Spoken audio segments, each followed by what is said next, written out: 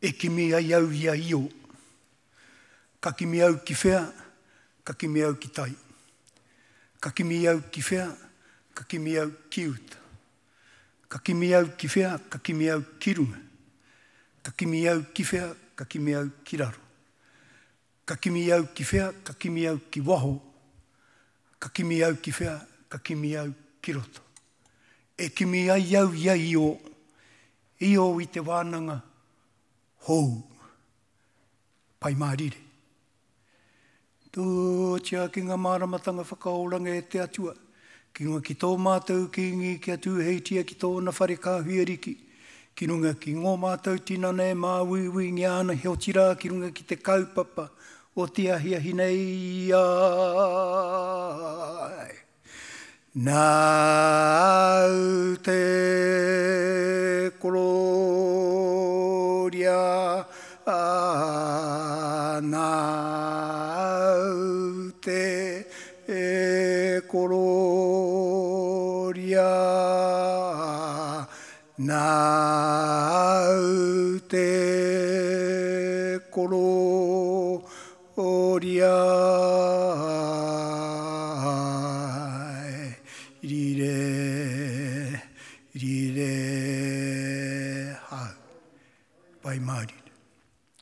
Nō reira tuia te rangi e tū nei, tuia te papa e takoto nei. Tuia rātou koe atu ki te pō uri, te pō tangotango, te pō i o te atu. He kula i tangihia he mai aroha nā te kiingi Māori. He takahi nei te nuku o te whenua. Te kawe i ngā pale kawakawa ki runga ki ngā mate o te motu. Nō reira koutou e pikau mai nā i o koutou mate. Tātou e pikau nei i o tātou mate. Tū hono tia ai, kia wara rangi kupu, he kule i tangihia he mai aroha. Ko ngā kura, ka tangihia i roto i te pō nei. Ko ngā kupu kōrero a tō tātou ranga tira. Te amo kapua o te pua wānanga ki te ao. Aho rangi o te whare wānanga o Waikato.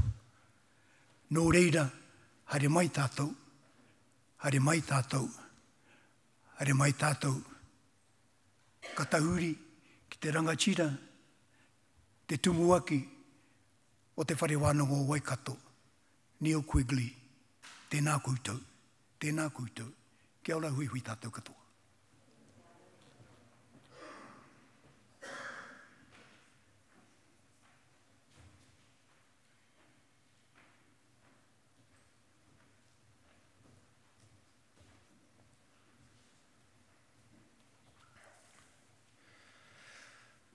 Ara rangatira mā, tēnā koutou katoa. E te rangatira e tāmei, nau te karakia me ngā mihi whakatau, nā reira tēnei ka mihi. Ko ngā mihi kia kingi tuheitia, ko taku nei he tautoko. E mihi ana hoki, kia koutou katoa kua taimai nei i tēnei ahi, ngā pākeke, ngā ahurangi, me ngā pukenga, ngā kaimahi, me ngā tauira. Nau mai, haere mai koutou, o tira tātou katoa. E te ahurangi e Brendan, nau mai, haere mai. Ngā te pukenga, kei te mihi, kei te mihi, kei te mihi.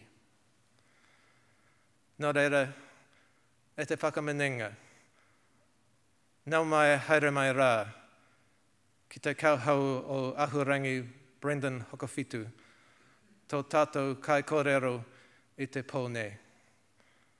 Tēnā koutou, tēnā hui tātou katoa. It's my pleasure to be here this evening to welcome you to Professor Brendan Hokowhitu's inaugural professorial lecture. Brendan has recently begun his appointment as Dean of Te Pua Wānanga ki te Ao, the School of Māori and Pacific Development at this university. Professor Hokowhitu is a leading Māori academic who spent 4 years in Canada as Dean and Professor of the Faculty of Native Studies at the University of Alberta in Edmonton before returning to New Zealand to take up this position. Professor Hokowhitu is of Ngāti Pūkenga descent and grew up in Opotiki in the Bay of Plenty. He spent a year at the University of Waikato before completing a Bachelor of Physical Education and Bachelor of Arts at the University of Otago. He did a Master's at the University of Victoria in Canada and then a PhD at Otago. Before becoming a lecturer, senior lecturer, associate professor and associate dean Māori in Te Tumu, the School of Māori, Pacific and Indigenous Studies at the University of Otago. During his 10 years in Dunedin, he developed the first completely online master's degree program in tangata whenua studies. Some of Professor Hokowhitu's early research was a historical analysis into Māori sport, and rugby in particular, and that in turn led to his work in Māori masculinity and thinking about stereotypes surrounding Indigenous men. He found out that physicality was an underpinning idea that was linked to colonial history in general. His more recent research has been in Māori media and Indigenous media and how Māori men are portrayed in the media. Professor Hokowhitu has written more than 40 peer-reviewed articles and book chapters.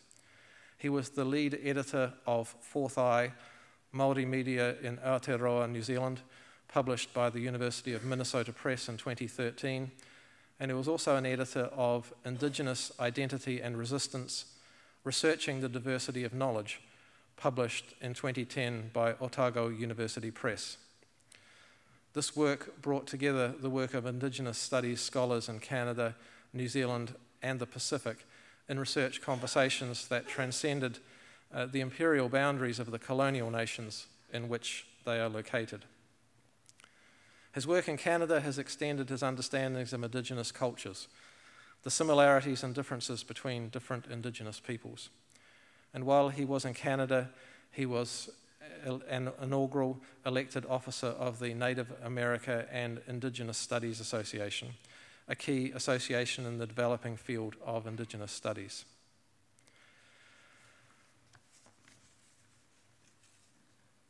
It's my pleasure to welcome Professor Hokowhitu to Te Whare Wānanga ki te ao and to Te Whare Wānanga o Waikato.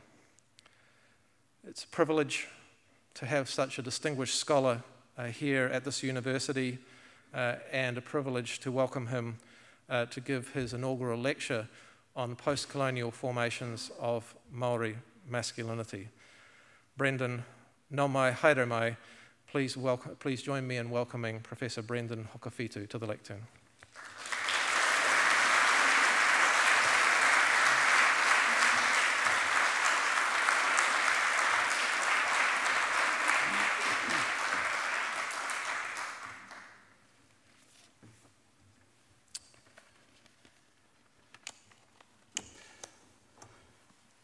Tuia I runga, tuia I raro. Tuia I roto, tuia I waho. Tuia I te rangi ki te whenua, ki a ihoa te atua ora o ngā mano. Tuia te here tangata ki a kingi tūheitea, he mana Māori motu hake. Tuia ngā tini mate o te wā, e kohi haere nei te awa I whakataukitia Waikato horo paunamu. Tuia te mātauranga ki te hene ngaro hei tiki mō tō māhunga. Tuia te wānanga ki a puta ki tai ātea, ti hei mauri ora. Waikato whenua, Waikato tangata tēnā koe. Taunui waka anei a taimihi tangata tēnā koutou. E ngā mana, e ngā reo, e te hapori o kirikiri ro, tēnā koutou. Kei te upoko o te whare wānanga o Waikato, e te ahorangi Neil Quigley, tēnā koe. Kei te whare wānanga o Waikato whānui, tēnā koutou. Kei taku kura, te pua wānanga ki te ao, tēnā hoki tātou. Kia ora koutou. So I'd like to thank you all for coming tonight. Apparently I'm a bit of a guinea pig for this new inaugural professor lectures. In this new format, we are meant to talk about our key research ideas that span our careers and give you some key messages. Even though I'm new to the University of Waikato, I was fairly disappointed to hear that we are no longer allowed to talk about our life's journey and our cool conference that I went to with my nerdy Indigenous buddies. But the biggest no-no apparently is that we can't talk about our cats. The other notion I'm meant to focus on is aha moments, my research career aha moments. Those existential moments when I've exclaimed, "Eureka, I found it." I can tell you when you're an Indigenous person working in the field of postcolonial studies, those moments are very far and few between. Indeed, the moments that I've come up with are more like, "Oh, come on, are you serious?" and "Oh, bloody hell."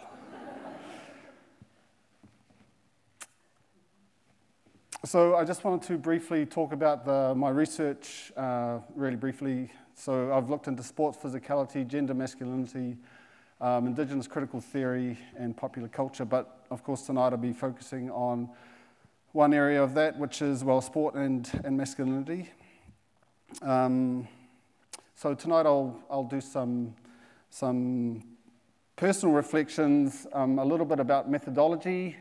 I can see people are really happy about that. A section about called Physically Educating Jake, and then also talk about Māori and Victorian masculinity. And lastly, tradition and existentialism. So I'm going to do all of this with my academic work, of course, but also some philosophizing and some poetry thrown in there as well. Speaking of poetry, I would like to acknowledge my mother, Gaynor, who is here, who's an avid poet, and she travelled here tonight to be with me, with her partner, David. Also, e toku hoa rangatira Nalani, she's here my wife is here to awhi me tonight as well. Luckily, she didn't bring the kids, because they'd be like all over the place. I should also tell you that I was born and bred and schooled in Opotiki, where both my parents were school teachers. However, I'm Ngāti Pukenga ki Makitu. Also, I should forewarn you that this kind of talk tonight kind of verges on narcissism, you know, that kind of my life story. But in my defense, I am a Māori man after all. So here's the narcissistic bit. That's me, of course. So I'll start off with a bit of poetry. Red with cold, Māori boy feet speckled with blades of colonial green, glued with dew, westwater wept down from Raukumara Mountains, wafted up east from Te Moana Nui a Kiwa, anxiety, ambiguity, madness. So my physicality begins, as with many young boys of my time, before and after with rugby. I see morning dew upon my bare feet and legs as my lasting memory of playing JB rugby on Saturday mornings on Poriki College fields, as my colleague Te Hokowhitu can attest to. The wet was cold and exhilarating, and with the right skill, it enabled evasion of captors as they slid one way as I went the other way towards greener pastures. The feeling I remember was one of liberation, in those moments where speed, deception, dew, and inertia combined to open up the space for a headlong dash to the waste oil-marked try-line. In the 1970s and 1980s, rugby was a central part of the Opotiki community and beyond. A community that comprised of equal parts descendants of settler ancestors and Indigenous ancestors. I'm not sure how it all worked, this amalgam, this rural community of affluent and working class Pākehā kids, and Māori kids predominantly from a rural underclass. The history of colonial dispossession was not clear to any of us, except in our bodies. Freedom was an embodied experience on a rugby field that earlier had been part of a parcel of lands dispossessed by colonial injustice. So let's go back a bit. I want to firstly acknowledge the work of Ranginui Walker, who passed away very recently. He was, amongst many other things, a preeminent Māori historian and an activist, and who was born close to Opotiki and spent his childhood there, and is of course whakatōhea. I want to draw from his 2007 book, O Pōtiki Mai Tāwhiti, The Story of Whakatohe's Struggle, to locate my brief personal introduction and a bit of colonial history. This is a quote from, obviously, from Walker's book. In 1865, the government invaded Opotiki with an army of 500 troops to arrest Kiriopa Te Rau, a ho-ho partisan of the Arawa tribe. Whakatohe bore the brunt of that invasion under martial law, including the looting and destruction of property, the wrongful execution of mokomoko for the killing of Vultna, the confiscation of Opotiki lands, and the confinement of 511 Whakatohe survivors of a native reservation on second-class land at Ōpape. The wrongful confiscation included close to 70,000 hectares of Whakatohe land that under the military settler scheme was taken up by mainly settlers who, as Walker outlines, became the families, the businessmen, and the landed gentry of Opotiki.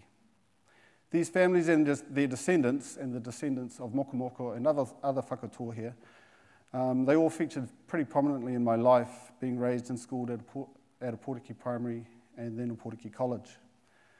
My own lived history told me that colonisation was not an abstract thing for Māori people.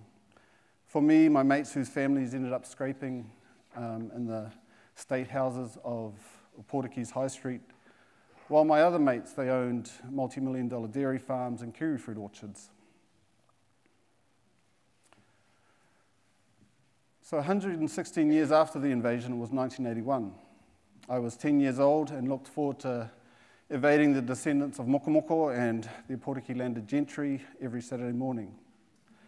It was also the year that Opotiki's one and only All Black Frank Shelford was to don the All Black jersey, after weeks earlier starring for the Māori All Blacks against the touring South African Springboks. Whakatohe's Shelford was called into the All Blacks starting lineup for the decisive third test at Auckland's Eden Park. As you will all know, the test has become folkloric in New Zealand history due to its violent protests around the game, including a plane that flew around the park and peppered the field with flower bombs and flares. The tour split the nation along ideological lines, bypassing racial lines in many instances, with Māori and Pākehā alike, both pro and anti the tour. Although supposedly protesting apartheid in South Africa and the Muldoon-led national government, the event signalled New Zealand's postmodern moment, where a decade of protest by many groups congealed to resist that rugby establishment, an oppressive monocultural oligarchy, a rugby, racing and beer society.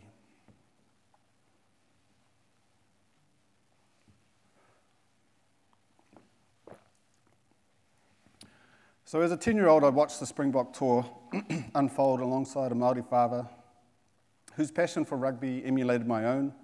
My father's bottom line, that politics should stay out of sport, and supporting the tour contrasted my liberal and feminist Pākehā mother's stance against the tour, which aligned with discourses that sprung from urbane centres in the US and Europe. The tour, for her, signified a broader suppression. But my father's stance was not as simplistic as it might appear.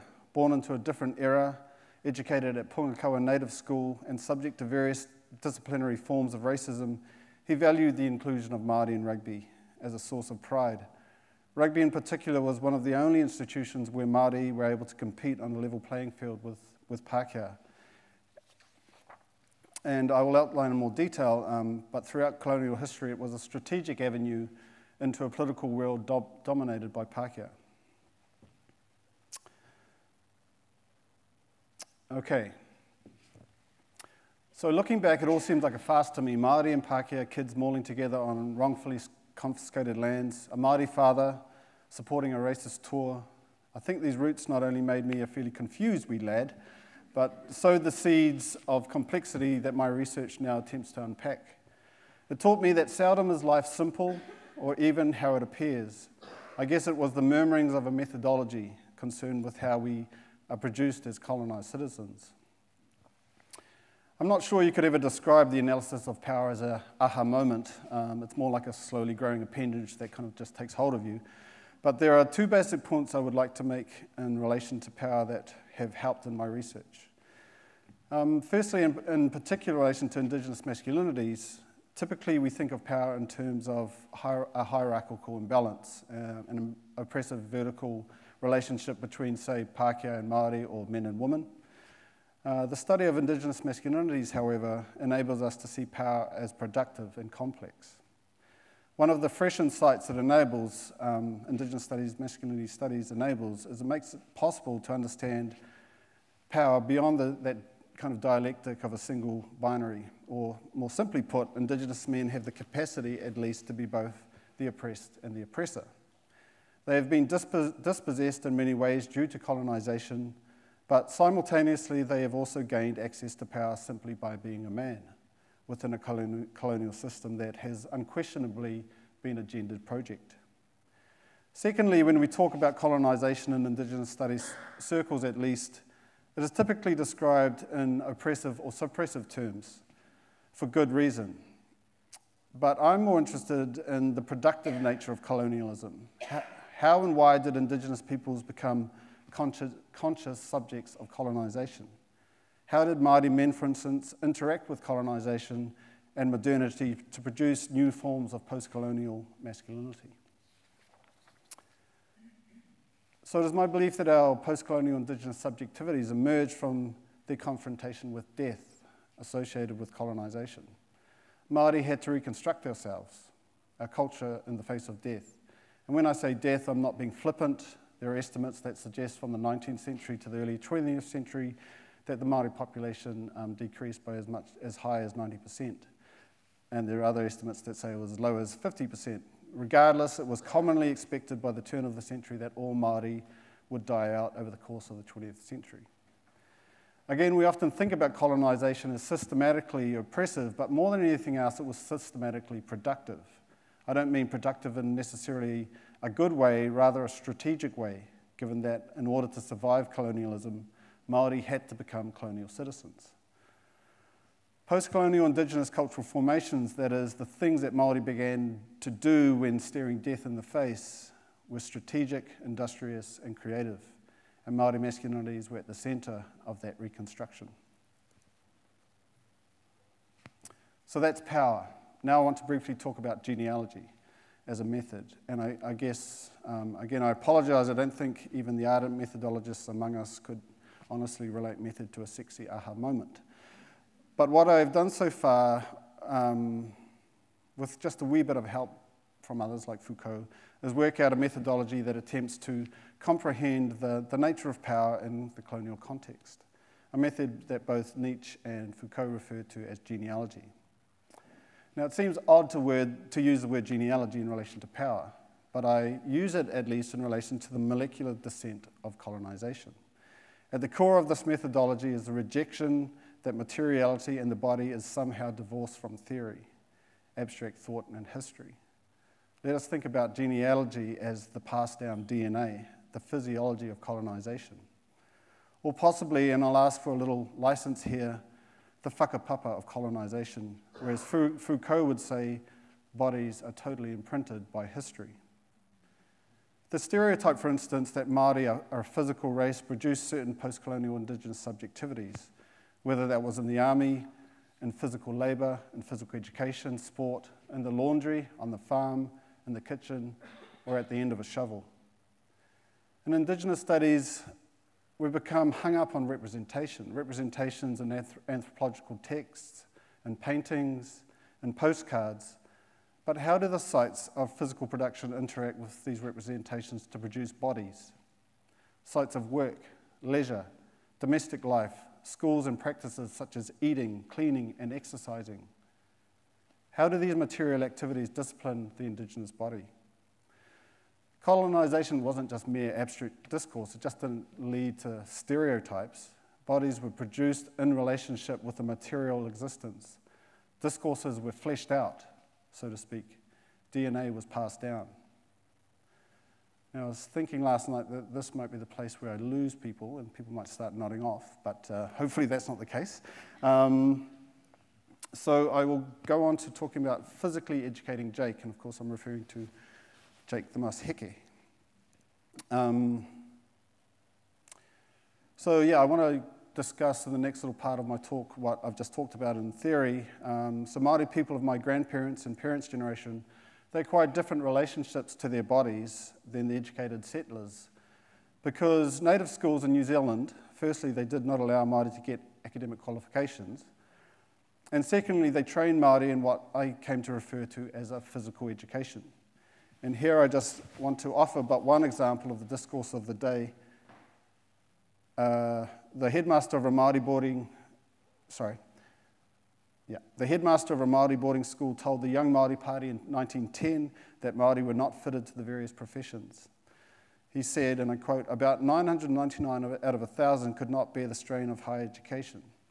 In commerce, Māori could not hope to compete with the Pākehā. In the trades, the Māoris were splendid copyists, but not originators. As carpenters, they would cope under a capable supervisor, but not otherwise. Agriculture was the one calling suitable for Māoris. It was therefore necessary to teach them the nobility of labour." As another example, the government appointed Director of Education Thomas Strong from the late 1920s to the 1930s, and he was surprised and disturbed to find that in some schools, Māori were allowed to learn the intricacies of numerical calculations, and he warned, and I quote, "The dark races," warned educating and encouraging the dark races to a stage far beyond their present needs for their possible future needs, and that was a fatal facility, he said. I think he was obviously less concerned about the Fs than we are. And so it was that at least 2 generations of Māori trying to understand what it meant to be a New Zealand citizen were often homemaking, building, furniture making, cooking, and child rearing as a staple curriculum in native district secondary schools. Also, with no school certificate, as I said, pupils could not gain qualifications, and thus they couldn't compete in the broader workforce. Through schooling and then through manual labour itself, Māori developed a certain relationship with work and with their working bodies. Being a manual labourer came to represent an authentic form of being Māori. This relates to what I was speaking about before in the relation to production of subjectivities. In terms of masculinity, unlike Pākehā men who enjoyed a normal spread throughout occupational strata, by 1965, and I quote this guy, Watson, nearly 90% of Māori men were employed as farmers, foresters, labourers, transport operators, factory workers, or in other skilled and unskilled occupations. The result of educational policy throughout the majority of the 20th century was that Māori were generally far less educated than Pākehā. For Māori men, it debilitated them in the workforce and later led to an urban underclass that was the catalyst for the stereotype of Jake the Muss.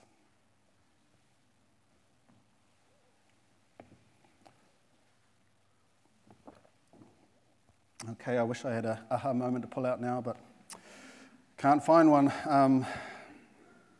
Let's talk instead about New Zealand's most favourite exports, one of New Zealand's most favourite exports. I'm not talking about dried powdered milk products, Hamilton. I'm talking about director Nikki Caro's film Whale Rider. So Whale Rider tells the story of a young girl, Pākehā, who demonstrates many leadership qualities, but patriarchal tradition supposedly prevents her grandfather, Paka, from seeing Pākehā as the natural future leader of their iwi, and an iwi, I might add, that has many strong women leaders. In this part of my talk, I want to discuss not so much the film's inaccuracies, or there are plenty. Rather, like Once Were Warriors, is not so much that men like Jake the Muss or Paka do not exist, rather it is their privileging as authentic representations of Māori masculinity that I'm most concerned with. So the unfortunate things about films like Whale Rider is that they promote simplicity. Uninformed audiences lose the distinction between the real and the imaginary. As one international film reviewer suggested, and I quote, "Director Nikki Caro shows a genuine sympathy for the traditions of the conservative patriarchal society her film describes. We come to appreciate the rhythms of village life." Excuse me. And I guess this was the theme of a plethora of various reviews about the film. It was a sexy film because it was coming of age, but also supposedly a coming of age of a backward Indigenous culture. Yet a genealogical analysis of Māori men and patriarchy tells a far different story. The production of so-called traditional Māori patriarchy via colonisation is a much more complex tale than Caro has us believe. Admittedly, it would make for a pretty boring film if she was going to tell that story, but it's beside the point. In his comprehensive discussion on pre-colonial and post-colonial Māori masculine leadership, Maharaja Winiata outlines in his 1967 book, The Changing Role of the Leader in Māori Society, the kind of inculcation of settler technologies and methods of government within the chiefly habits, that's what he calls. So this is a quote, "The period," and he's relating to 1800 to 1840, "is important as showing traditional leaders keenly and actively experimenting in their dealings with Europeans. The result was a general widening in the horizons of the chiefs. They now had before them a range of European goods, techniques, codes, systems of value, and institutions to consider." So, as I've already stated, later in the 19th century, it was a matter of survival in terms of producing masculine cultural formations that could actually interface and be effective with the largely patriarchal colonial state. Mahawiniata also makes it clear that Māori leaders recognise the need for their political bodies to include educated Māori men, whose Western education would enable them to interpret and then help administer Pākehā governance structures. The colonial policy of creating a cultural divide between generations and the increasing desire of Māori to be able to converse with the colonial system meant that at least a significant portion of Māori leaders were schooled in Victorian-style boarding schools. As a strategy, these leaders traditionalised a hybrid form of masculinity that was part Māori and part Victorian. It is important to realise, therefore, that the hybrid culture Māori produced was in conjunction with a very particular form of settler culture that we would not even really consider to be Pākehā culture today. Dominant forms of Victorian masculinity were focused around the rational achievement of mind and body. As John Bonon outlines, reason and feeling were separated and masculinity came to be associated with the objective and the practical. Victorian culture was in general stoical with clear gender division lines determined by heterosexuality. Male leaders of this time were also highly concerned that the masculine would be contaminated or made weak by the feminine. In turn, the famous British public school system explicitly used sports such as cricket and rugby to inculcate boys with values of physical assertiveness and stoicism. In New Zealand, colonial authorities created Māori boys' private boarding schools in an attempt to recreate a Māori gentry who would eventually take those leadership values back into their communities. For Māori, it was a strategic investment to enable some of their boys to better comprehend how their governors governed. It enabled a very small segment of Māori population insights into the world of their oppressors.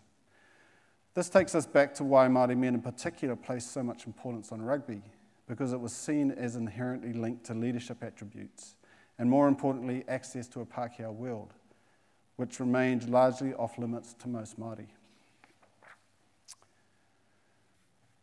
The hybridisation of Māori masculine culture with Victorian masculinity produced a stoic Māori patriarchal figure who has supposedly represented traditional Māori masculinity, as represented by, of course, Koropaka, and more recently in the new film Mahana.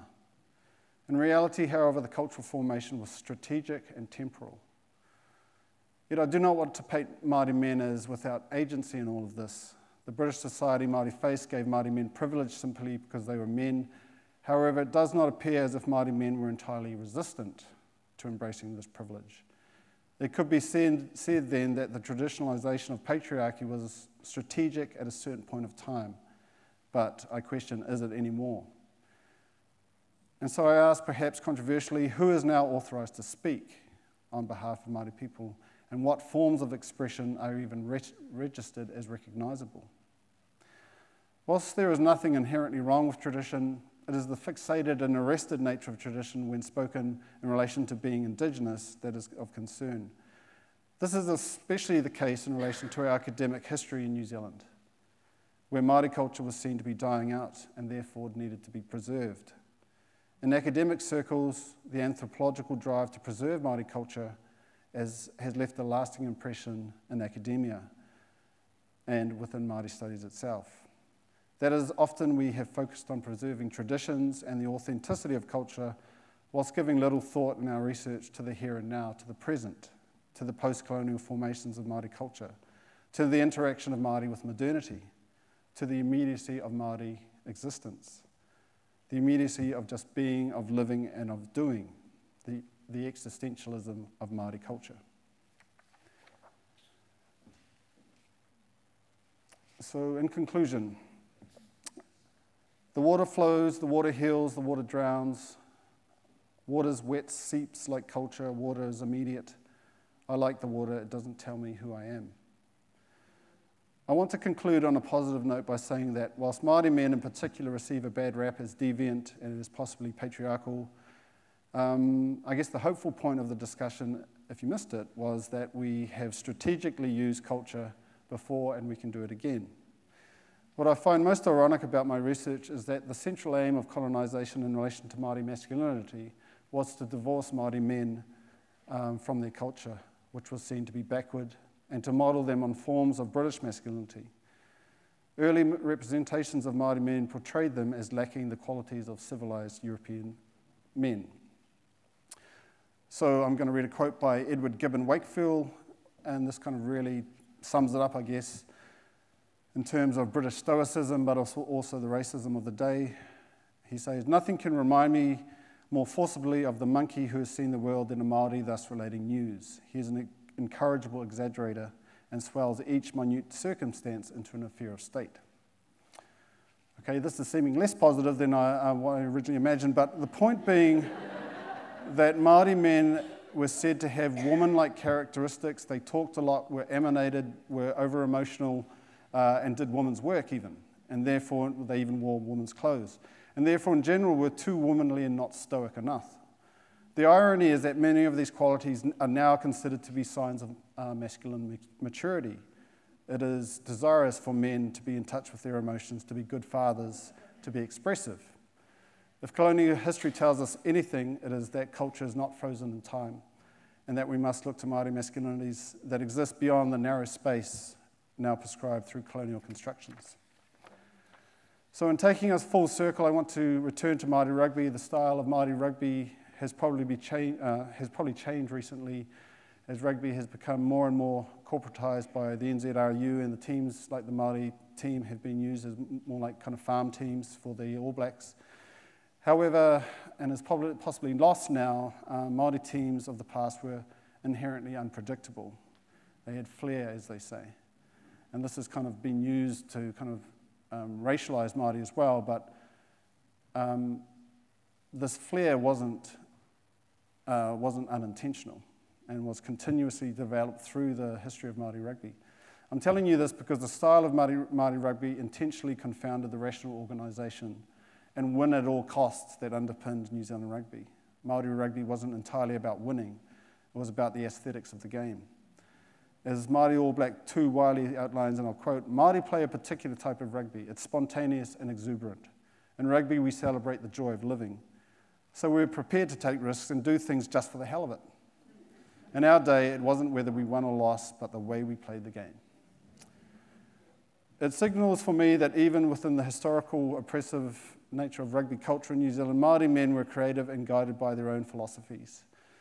If you would allow me to finish with a poem, I followed his swagger, his bravado, his claims to rights over others' bodies, his assurance, his silent and staunch Clint Eastwood-esque Dirty Harry shuffle back to the rugby's halfway line.